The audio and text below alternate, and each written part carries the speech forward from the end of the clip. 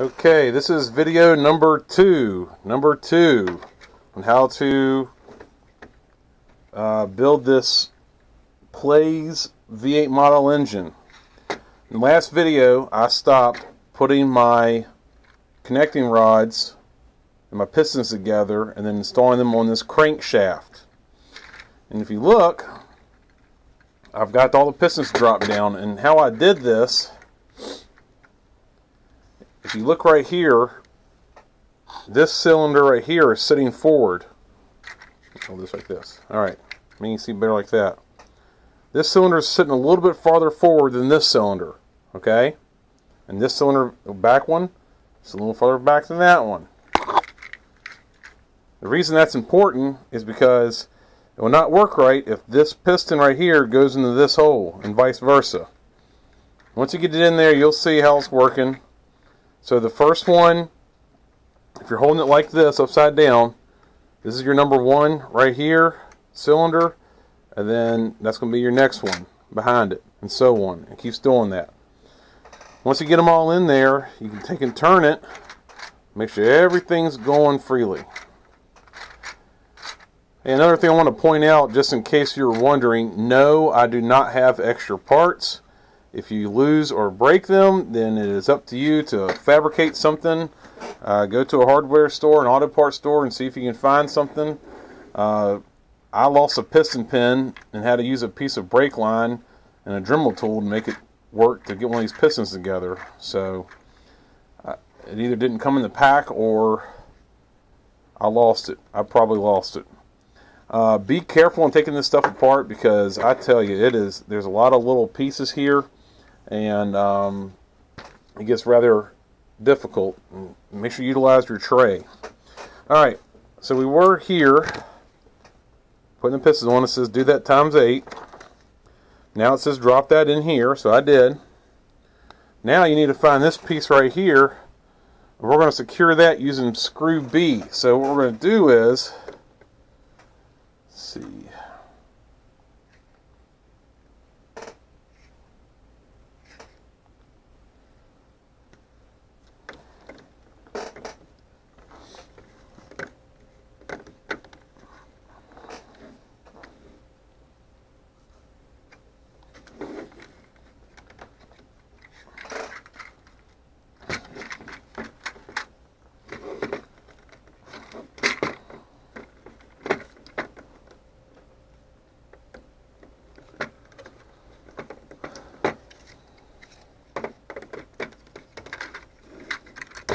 There, head on backwards. I knew something wasn't fitting right.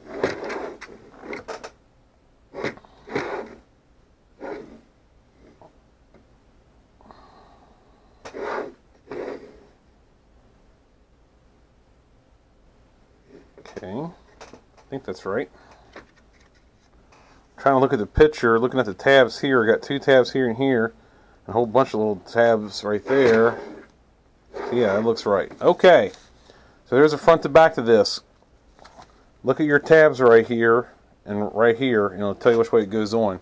Alright, it says you want to use your B screws, and if you look back here, your B screws, you got 56 of those, and that's the bigger ones. I'll put those in each one of these corners.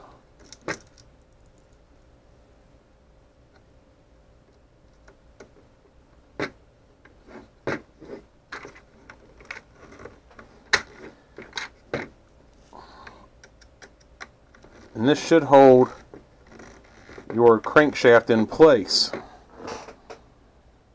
Alright, go through and put all 4 of these screws in. Then we install our base. Again, you're using 4 B screws. Take your base, line it up, put it on here, and we're going to install the base. Okay? After you install the base, the next thing you need to do is locate your cylinder heads, which look like this. Okay? Once you find your cylinder head, you need to find 2 pieces.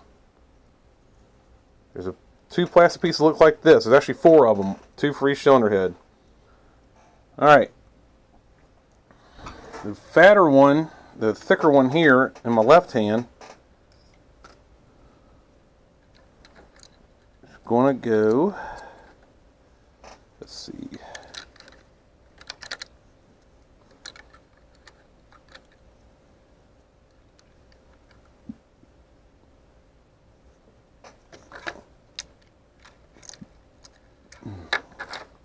I don't remember which, okay, I think it's on this one, yeah.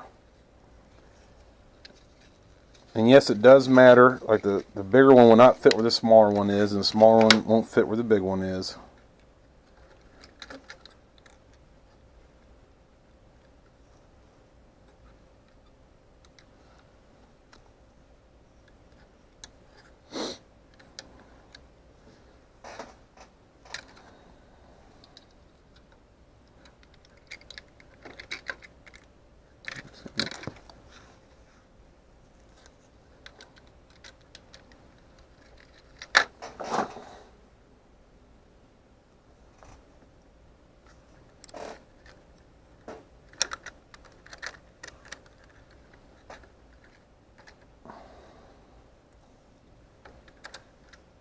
There. Okay. You see if it goes in like this. The smaller one goes like that. And you just clip it down until it clicks. Turn it around. The bigger one goes in. You're supposed to clip it down until it clicks in. And it's kind of tight. Just be careful. Try not to break it. Okay.